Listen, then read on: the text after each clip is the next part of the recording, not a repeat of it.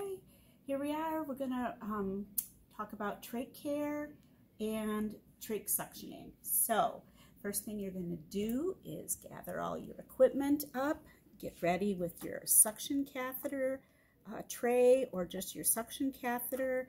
You'll need some sterile gloves.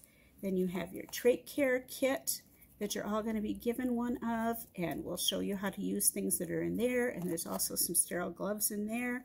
I have some regular gloves here if I just need to do something clean technique and not sterile. I, of course, would make sure I have the correct patient. I have an order, that I talk to the patient, tell the patient what's going to be happening, so they know what to expect. Typically, a trach patient should have suction available to them so that you can always suction them. A lot of times they'll have suction because they'll be having a lot of secretions, so they will have the Yanker suction here so they can go ahead and suction their mouths and things themselves. And then oxygen, and in some cases you may be hyperoxygenating a patient before you suction. And hyperventilating them too, perhaps. So you always want to make sure that you have your ambu bag nearby if you need it and ready to go. So first thing I'm going to do, of course, Shorty Me doesn't have the bed up too high. Put the head of the bed up if you can, if the patient will tolerate it. We know that helps. So the lungs can expand and so the patient doesn't aspirate as easily. I'm going to check my suction first before I get my sterile gloves on.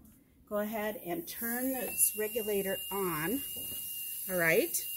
And then I test it by holding the end of the tubing, and around 120 here is very good, 80, 120. Your books say you can have a little bit higher with suctioning the trachs, but typically around 120. If you do go to turn off your suction and you have it where you need it to be, turn it off up here. Don't turn it here where you adjust it, because then when you turn it back on, you have to turn and readjust again. So you want it ready to go right where you have it. So I have it around 120. I always put it down here so I can have it nice and handy, tuck under the pillow if it's available. Okay, then I'm going to dig into my supplies.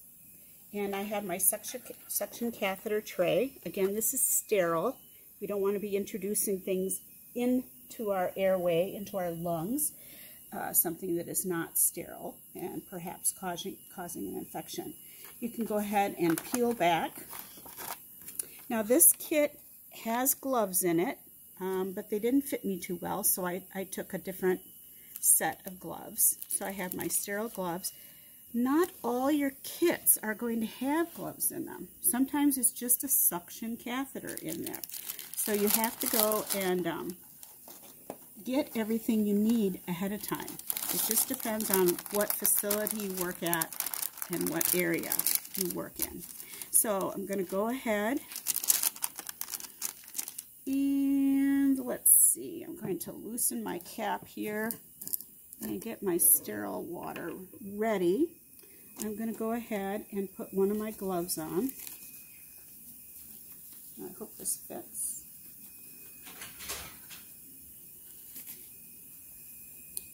So far, so good. Setting up for tomorrow. Can you guys wait outside? Okay, do you want to stop? All right. Welcome to the students. Gloves number 2. I'm not going to worry too. Oh, shoot, I put it on. I knew I was going to do that. All right. So, I don't know if I can unfold this back, but this is going to be really tricky. There we go. All right. So with my clean hand, I'm going to hold my water. With my sterile hand, I'm going to take out my catheter. Put my water in here. All right, we'll try this one more time. This is just good practice for me. And once you do it, you won't do it again, I hope. All right, so this is going to be considered from now on my sterile hand, and this one is going to become dirty or clean because I'm going to be touching my tubing with it.